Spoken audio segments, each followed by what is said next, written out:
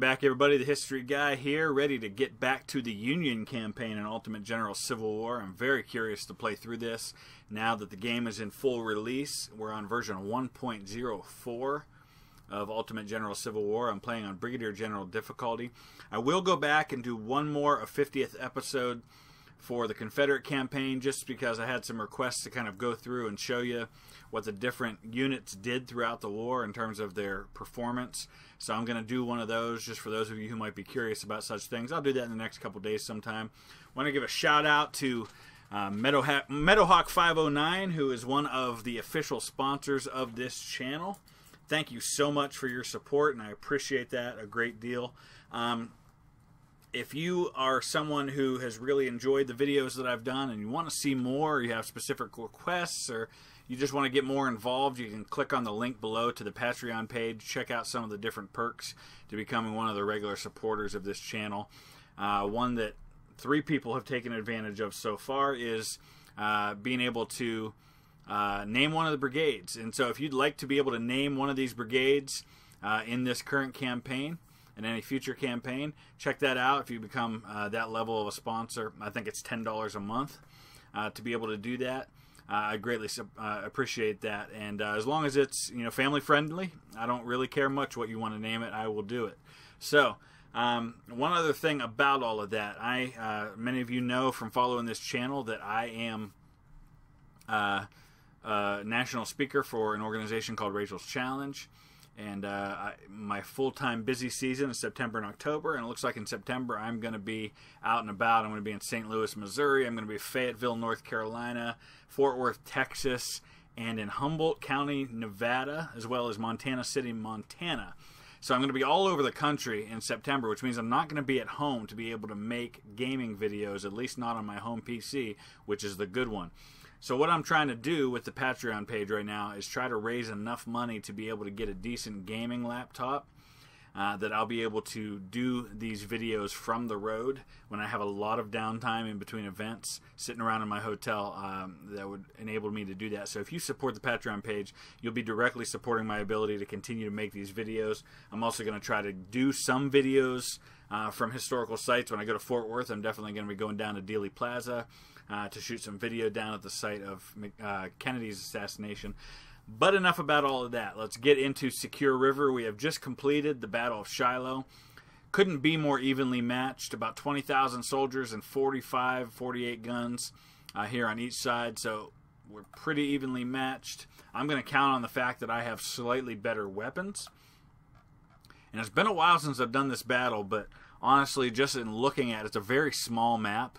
So this is one of those maps, if I do well early on, even though we're evenly matched, I feel like I might be able to really do some damage to his army here. So what I'm going to do is I'm going to go right up around here and come at him from the side. I don't want to march up this hill into the face of enemy fire that's concealed in the woods. So the more I can hit him from that side, I think the better off I'll be. Sorry, O'Hare's Ohio Outlaws. You are going to be one of my front-facing guinea pigs here. Somebody's got to do it. So I'm going to bring my guns right up here. I'll have my cavalry kind of sitting here ready to pounce on anybody that I can. Okay. So we've only got 2 hours. This is a really quick battle, so there's not a lot of time to get myself into a good battle position here. Hopefully this is one of those battles where it lets you continue fighting even when it's complete, but I don't know.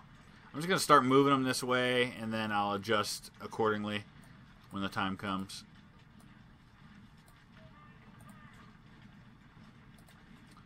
I'll bring the guns right up here. Keep the cavalry close. I don't think I'm going to need supplies for a 2-hour battle.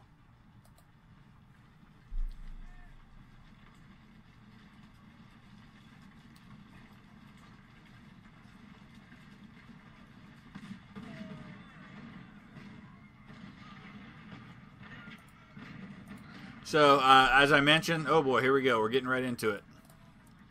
As I mentioned, naming the brigades is part of the perks of being a supporter on Patreon. You'll see I've got my 3 Patreon supporters at that level with their brigades. There's Hampton Legion, that's Meadowhawks Brigade, I believe. Chris Marciniak, you've got your Paper Collar Brigade, and William O'Hare with the O'Hare's Ohio Outlaws, which at least now they're fighting for the Union. They've been fighting for the Confederacy up until now. So he came out of the woods and came right at me. So we got to back these guys off. I've got gunboats down here. Dang. I was not expecting the Confederates to be this aggressive.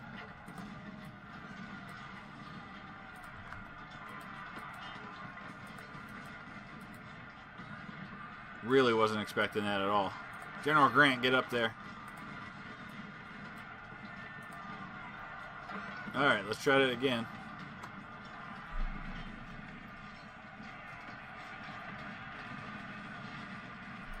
Alright, we're going to get O'Hare to hold right there.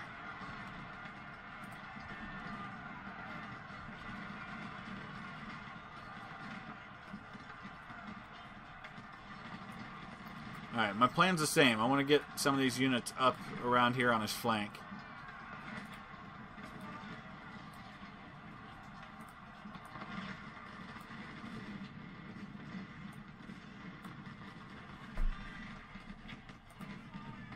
Alright, O'Hare's kind of holding his own. These guys on the left, of course, they're going to take some casualties. Because he's got some big brigades here.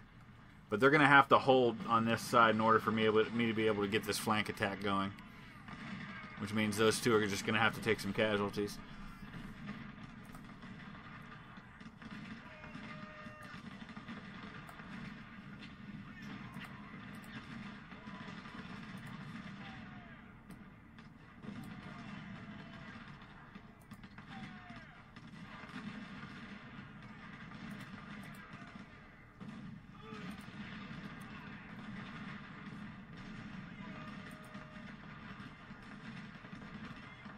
They're both facing superior numbers, but they're doing all right.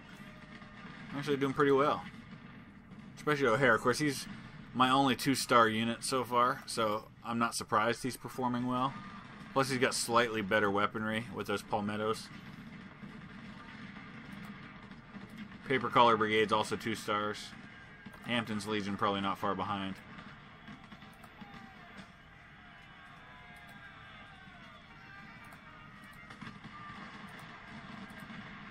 Oh man, look at this. They're going to come at Kite. I got to back him off. He's going to get lit up over there.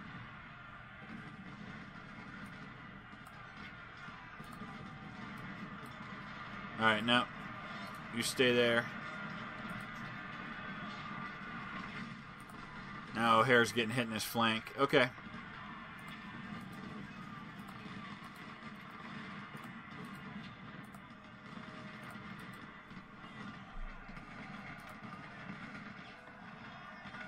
Alright, so I expected this with even numbers basically on the battlefield.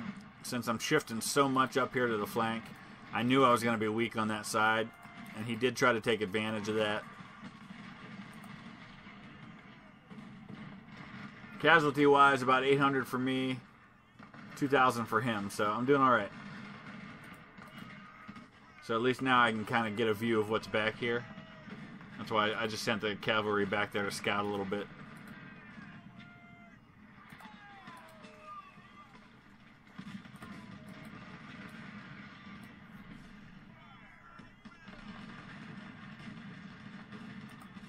Gladden's getting lit up from the gunboats, the cannon.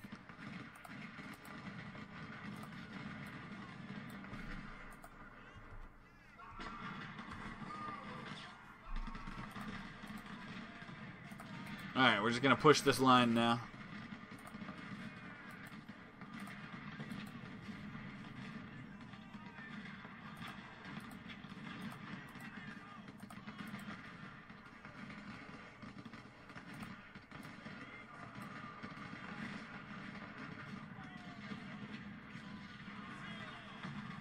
I always thought from photos of Braxton Bragg that he kind of looked like a friendly grandpa type figure to me. I don't know why I thought of that just now, but Whenever I see pictures of him, that's just kind of how he looks. He just looked like he was a nice guy. I don't know if that was the case or not.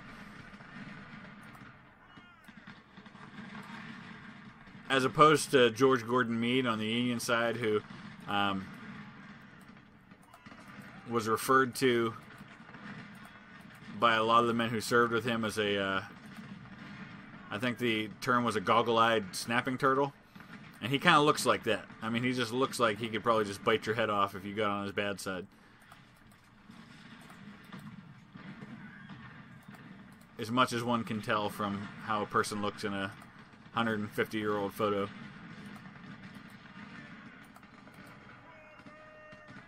Alright, we secured the objective. Now it's just about inflicting casualties. Got about a 1,500 man advantage now.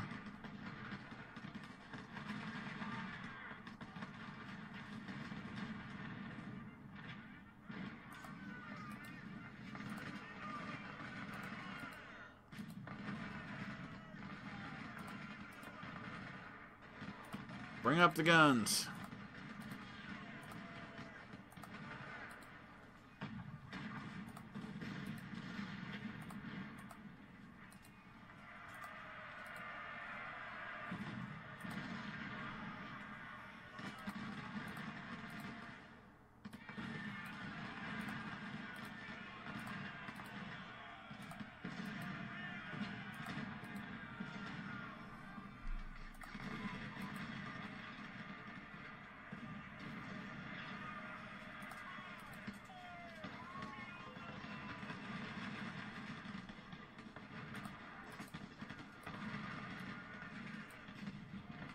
Alright, I'm going to hang these guys right here. I don't want to climb up this hill and try to hit him. They'll be exhausted.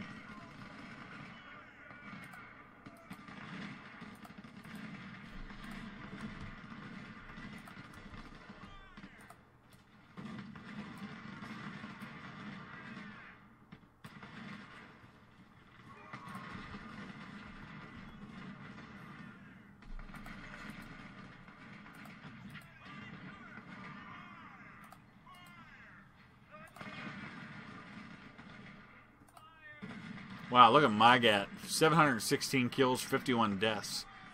That's called being in the right place. He's at a place where he's been able to cause a lot of casualties, but hasn't been the focus of enemy fire. But honestly, all of these units, wow. And it's just over like that, huh? Alright. Didn't even get to really play through the whole time, but... so 3,700 inflicted casualties, 1,200 on my side. I really would have liked to have fought that a lot longer, because I could have really done some damage to his army there. But I guess we'll take it. Let's go ahead and see where things stand and maybe dive right into the next one. I got a lot of troops and a lot of money right now. We're going to keep going politics for, well, let's see. Army, yeah. Don't need army organization yet. So the next battle is going to be, we're into, we got Rendezvous and then 7 Pines and Gaines Mill. So we're into the peninsula here pretty soon.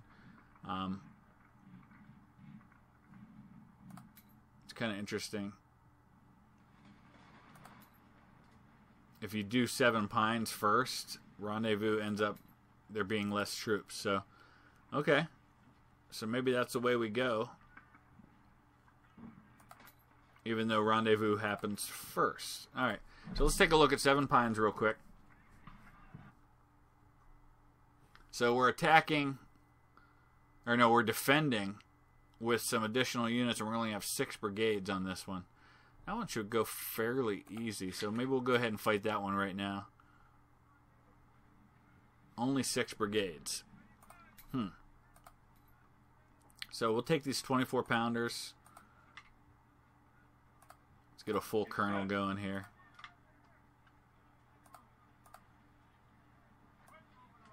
We'll go all veteran for all these guys. I want to have some good veteran troops to fight some of these smaller battles with.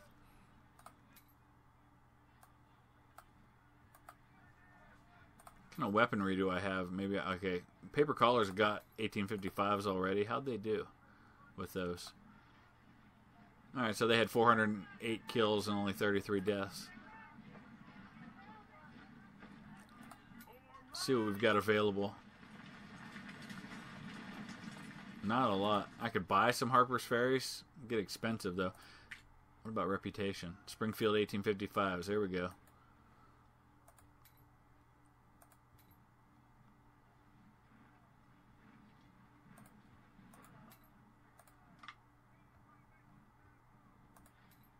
Alright.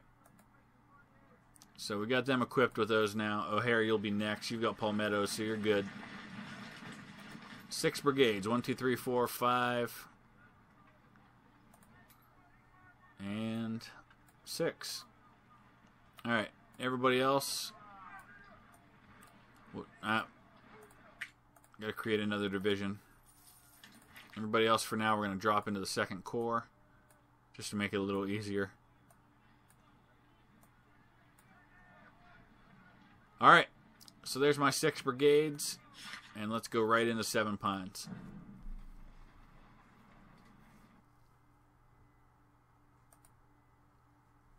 So, we're going to have a nice advantage in men and guns, and we're on the defensive, so this should be fairly simple. We're just coming up to kind of fill in the center.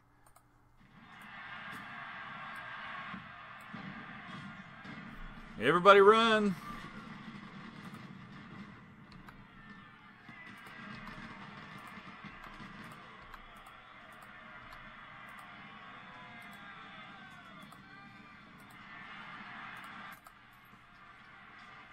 They should have a really high-pitched, more of a high-pitched yell when the Confederates are attacking like this. Give us a good rebel yell there.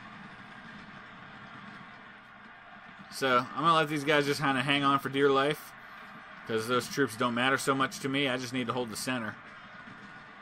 And I've got the men to do it with.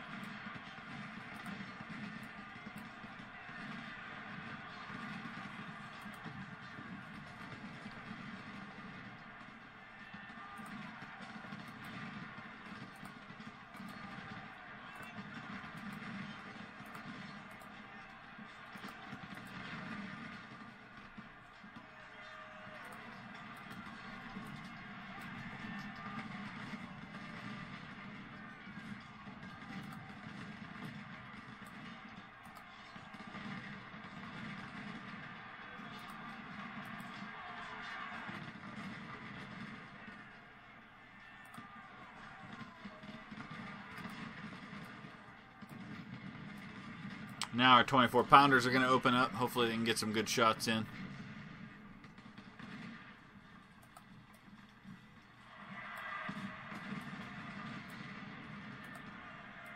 I'll get these units that were already existing on the field, just get them to kind of hold the flanks. I'll hold the center.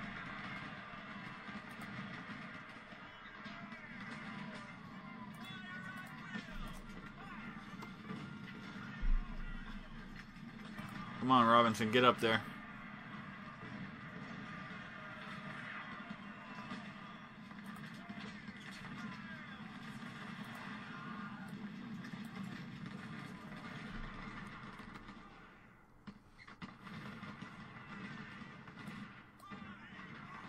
All right, things have stabilized.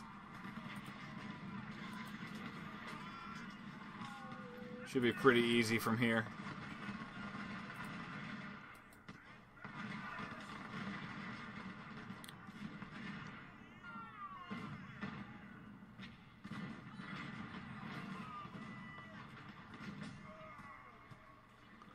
Most of the casualties that are going to happen here are not going to be my troops anyway.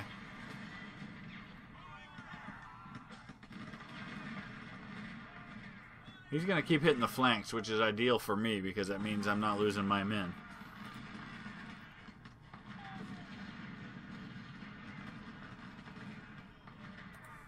Drop car back a little bit here.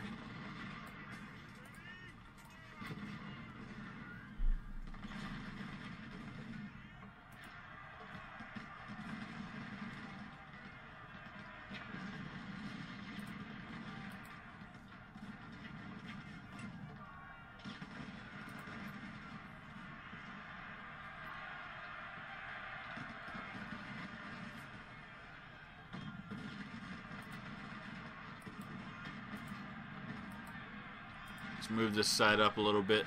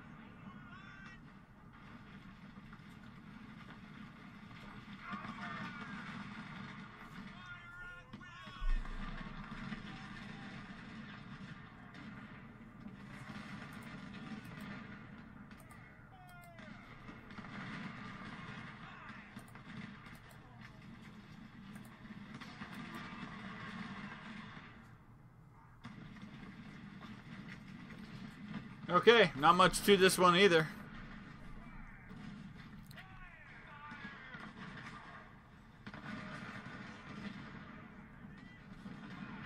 I'm not going to worry about resupplying these guns just because I don't really need it.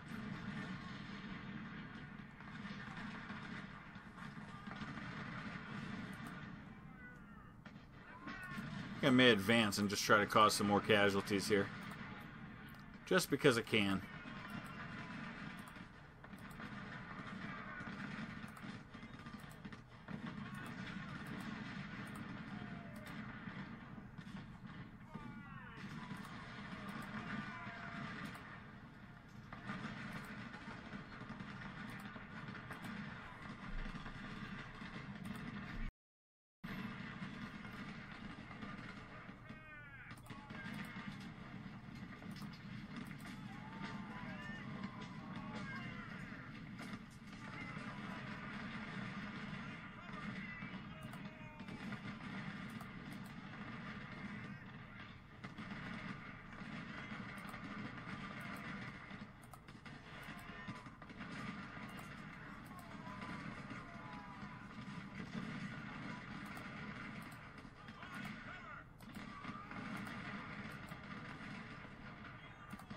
Interesting. We have Hampton over here, and then my Hampton's Legion, which of course Hampton's Legion was historically a Confederate unit from South Carolina.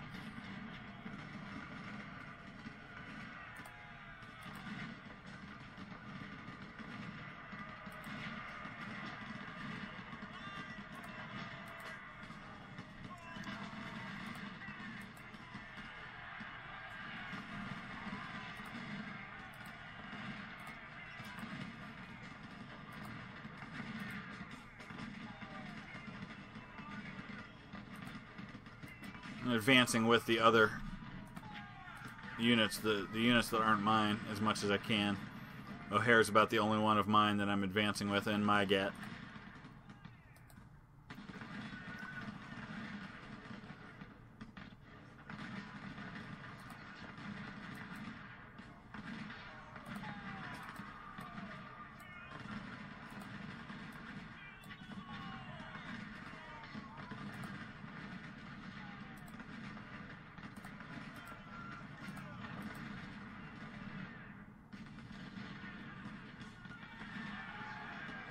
He's got a unit sitting over here, being kind of sneaky with that one. Alright, let's finish this up.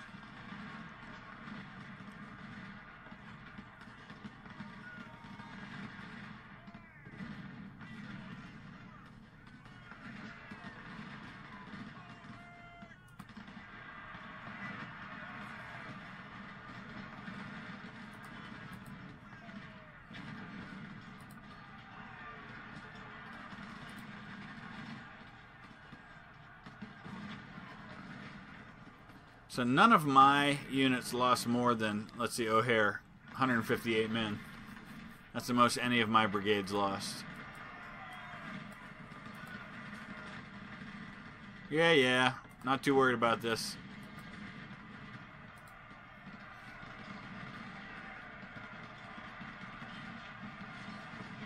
Okay, we'll finish it up right there. So again, 2,200 casualties for me, almost 6,000 for him. Nothing much really here. I did capture some Springfields 1855s. Surprising to me that the Confederates had any of those. Alright, so but what this does, most importantly, he's getting 4,100 new, so he's still sitting at around 73 to 78,000. The good news is they're not very well equipped, which is going to become more and more of an issue for the Confederates moving forward. But now you see that I get the 2.5% reduction in enemy army size for Rendezvous because I won the Battle of Seven Pines first. So looking ahead to that battle, which I'll do in my next episode, I'm only going to have 8 brigades, but he's only got 8,000 men. So that may change a little bit depending on what I do here. But what do I got right now? I've got 6 in here, so I'm going to drop 2 more back over there. And we'll use ones that are already maxed out. Go politics one more time.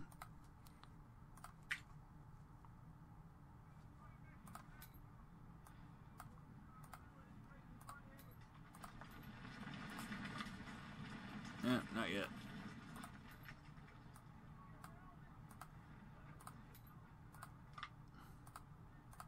So now what I've got here is I've got 4 2-star units that kind of make the core of my force for these smaller battles, which means they'll be nice and effective.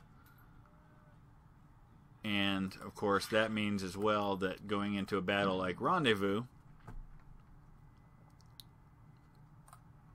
I've got a nice advantage again by about 6,000 men. He has no guns coming into that one, so that'll be helpful. Of course, going into the next big battle, let's look at that, Gaines Mill,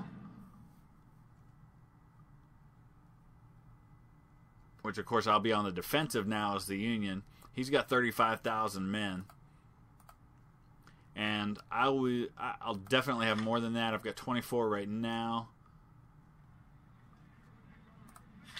I'm gonna get another 5,200 plus that. That gives me I'll have about 50,000 facing him at Gaines Mill. Of course, he may get scaled up, but I should have an advantage in manpower at Gaines Mill. And even if he had more men than me, that's a pretty easy one just because I'll be holding the defensive line. So, looking pretty promising so far in the early part of the battle, early part of the war here.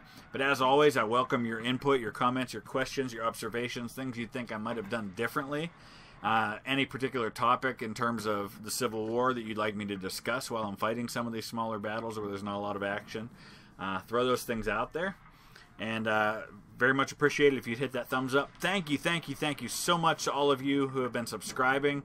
Not only went over 1,500 last night, but have already hit 1,510 and kind of moving. So I appreciate very much all of you who have subscribed to this channel. Never thought I'd have that many subscribers in the first 7-8 months of having a YouTube channel. So I'm very appreciative of that. As I mentioned at the beginning of the video, if you want to look into the Patreon thing, I'd greatly appreciate that. Trying to raise the money to be able to get a decent gaming laptop so I can do videos on the road. If not, I'll stick to things that don't require a lot of computing power, and I'll do those on my existing laptop as best I can. So thanks for watching.